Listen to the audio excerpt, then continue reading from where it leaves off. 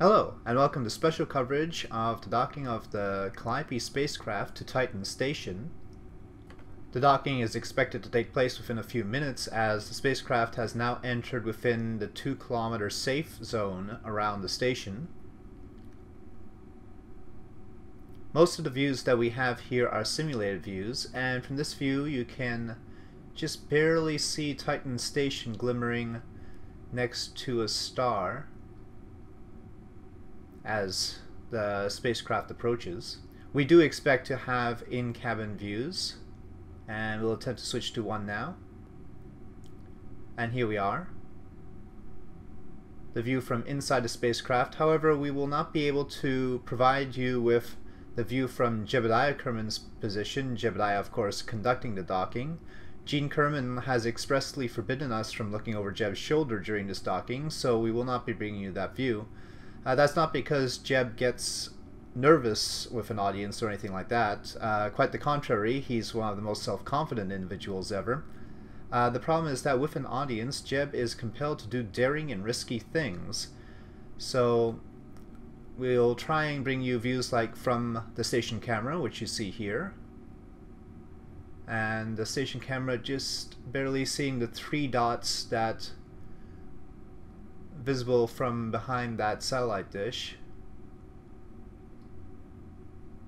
The 3 dots are the distinctive nighttime view of the Calliope spacecraft.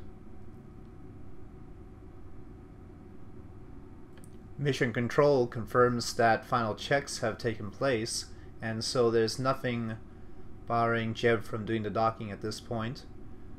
He is all lined up, as we can see from the simulated view here.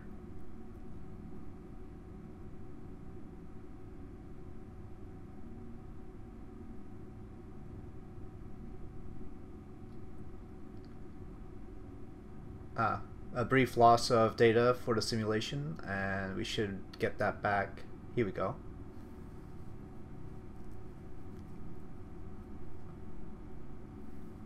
Not much information about the Kerbonauts has been released yet. Presumably they have earned degrees in engineering on Kerbin, but the space program won't even mention those degrees. Werner von Kerman has said that there is some concern that the areas of study for Kerbals will not be sufficiently respected in the human community. This has led to speculation that Kerbals major in subjects like boosters and perhaps minor in struts. Bill Kerman there checking on Jeb and how he's doing. Sounds like everything is good. Cultural differences should be respected though, and so we hope that the Kerbals will eventually feel free to tell us about themselves and the Kerbonauts. But for now, they remain somewhat of a mystery, as we see the spacecraft approaching within 200 meters of the station.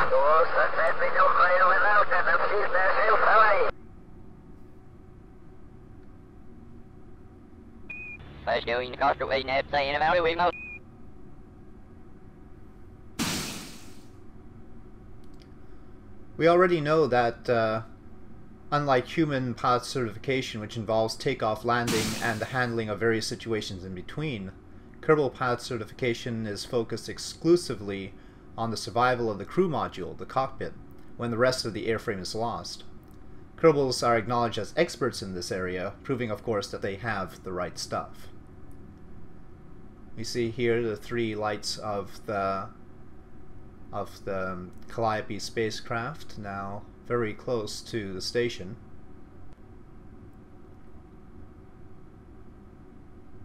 Definitely within 30 meters now.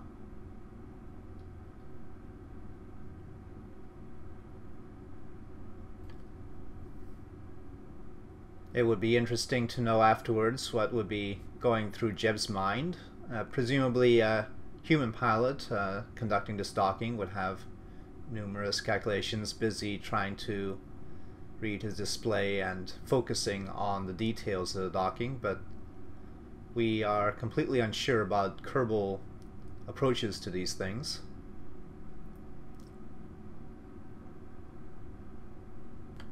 Once docking occurs, we will expect the crew to make their way into the crew compartment of the station, And at that point we will find out what they have decided to name the module. We already know that the research module on the opposite side of the station from which the Calliope spacecraft is docking, that research module will be named the Scotty module. That by insistence of Zephyr Kerman, who provided that module at lower than expected expense.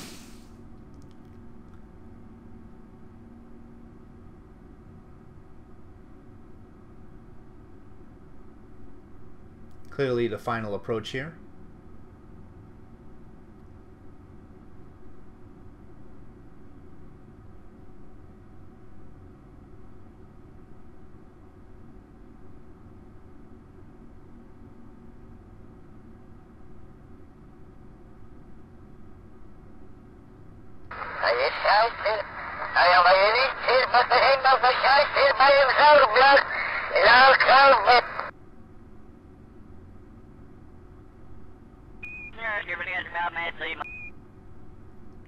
That was Jeb complaining about the lack of a forward view from his position, and Mission Control telling him to get over it.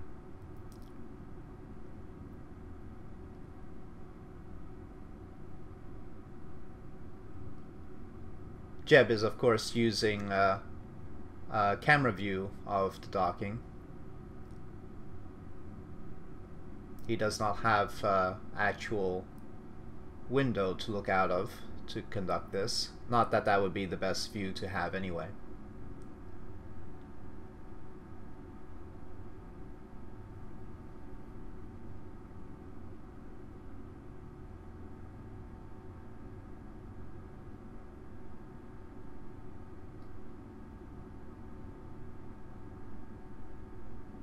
Within 2 meters now.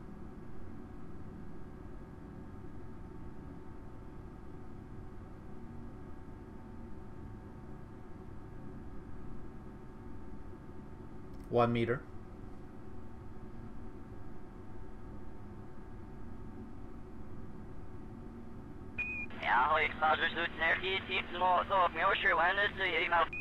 And that's the report that the mission is docked. The Calliope spacecraft has docked to Titan Station successfully. And the crew is now going to vacate the spacecraft.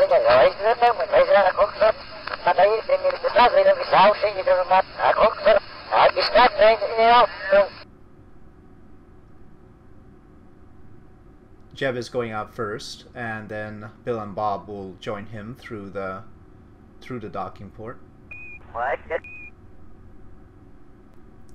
And so we'll provide you with this exterior view, simulated view of course, until the Kerbals make their way into the crew compartment. So far everything looks to be in excellent shape, as the crew has now reached Titan Station and can now make use of its extensive facilities.